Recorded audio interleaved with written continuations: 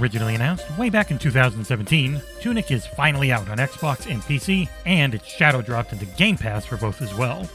How does this Zelda meets Dark Souls mishmash of cuteness fare? I found it to be incredible. At first. Roughly halfway through my playtime, though, a few mechanics were introduced that soured me quite a bit. What never changed, though, was the exquisite world building and intriguing lore, which may be enough for you to plod through the, at times, abysmal combat. Though it became a bit of a chore for me by the end, I think there's still enough here to make this one worth checking out. Allow me to explain why in the XboxEra review of TUNIC.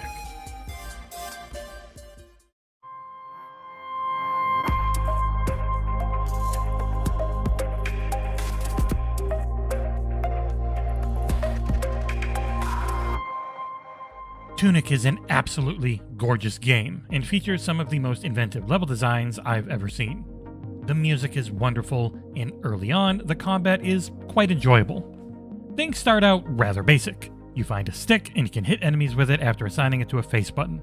A, though, is always your trusty dodge, and slowly but surely you power up your furry fighter into a furious fox full of fantastical fortitude. The name of this game is Exploration. You will need to search every nook and cranny to figure out just what the hell is going on, how anything works, and where you should go. Aiding you in this task is perhaps the best and most important feature in the game, the manual. A press of the view button brings up the beautiful and 100% necessary to read through game guide. Featuring hand-drawn art and a killer style, this book is full of vital information about the game that you can't learn any other way. You don't have it at first, but you slowly find pieces of the manual littered throughout the game world as floating white icons.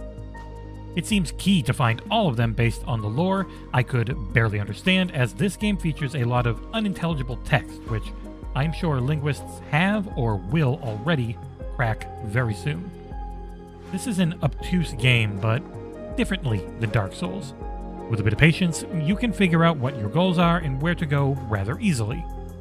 One thing to mention, though, is you want to find the shield as quickly as possible because the game becomes extremely difficult without it. Also, make sure to read the manual, as it teaches you how to upgrade your furry fighter, which I hadn't done for the first 8 hours of my playthrough, which made things ultra hard mode for absolutely no reason. My main issue came as I progressed through the game and was met with the poison mechanic. This lovely thing reduces the entirety of your health bar if you are too close to a corrupted energy source or hit by something that glows a familiar and horrific pink. The game's health system works much like Dark Souls normally, where you can use flasks, of which you gain more of as you play, to restore health. The poison system, however, lowers your entire bar, and you cannot gain back that HP until you visit the, again Souls-like, shrine, which resets everything.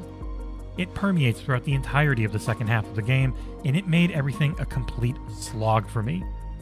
Having respawning enemies on top of it was just a nuisance and not enjoyable, mainly because I didn't find the combat fun by the end. A big reason for that is I feel the balance in TUNIC is off. It's not that things are overly hard, it's more that the game bites off more than its controls can chew when it comes to how the enemies behave. You must be extremely deliberate, but you are also limited by an unforgiving stamina system. Far too often, the game's lock-on system was more of a hindrance than a benefit as well. Once you found your shield, though, the right trigger is your guard on hold and parry on press. Nothing in this game is snappy control-wise, though, and the parry is a full second load-up and swing. Throwing bombs feels sloppy and overly animated, and the basics of swinging your sword never seemed to change the entire playthrough for me. Overall, it's a mediocre system that I hoped would grow to meet the ever more challenging enemies, but it failed to do so. My impressions of the combat after 5 or 6 hours would have been passable, but after my 14-hour playthrough, I found it to be outright bad. A game that came out last year and played similarly is Death's Door, but what that game had was a proper balance so that while it was difficult, I didn't feel cheated. Far too often with certain mobs in this game, both my and their hitboxes felt off, or Their attacks were too magnetized, so even if I was blocking or felt like I had dodged properly, I could not avoid taking damage. It is unfortunate, as the lore and world building in Tunic is fantastic.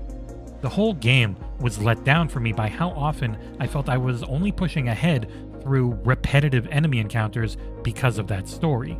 I just didn't like playing the meat of the game. One thing that can alleviate this issue for those willing to use it are the accessibility features. You can both make yourself invincible and/or give yourself unlimited stamina.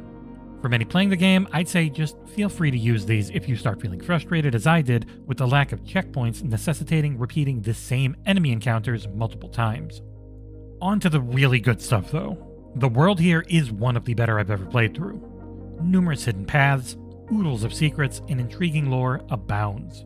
It is the main reason I kept pushing through the more frustrating parts, and I can see and have already seen communities being built up around learning the secrets of this game. Even after defeating the end boss, there were multiple areas I had never been able to go to, and the idea of a new game plus where I try to find every secret I can, using invincibility if necessary to keep my anger levels down, is something I could easily find myself doing in the future. As the title is available day one on Game Pass, I hope that people know what they're in for here. It's never easy, and the story is never clear. The use of a native in-game text mixed with one of the many localized languages is both interesting and at times frustrating. Graphically though, things are stunning, with beautiful models, incredible lighting, and solid animations. The diversity on both enemy types and level biomes is solid as well.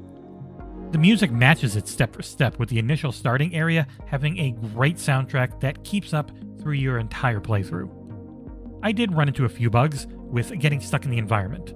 Dodges worked me out of most, but a couple did require me to exit to the title and come back in. In conclusion, Tunic is both incredible and incredibly frustrating as a title. The combat lets down what otherwise is a masterpiece. If you can look past it or feel fine using the accessibility options, it is absolutely worth checking out. You'll be met with gorgeous graphics, incredible music, and intriguing lore that just may be enough to carry you through. And being available day one on Game Pass for console and PC certainly doesn't hurt either.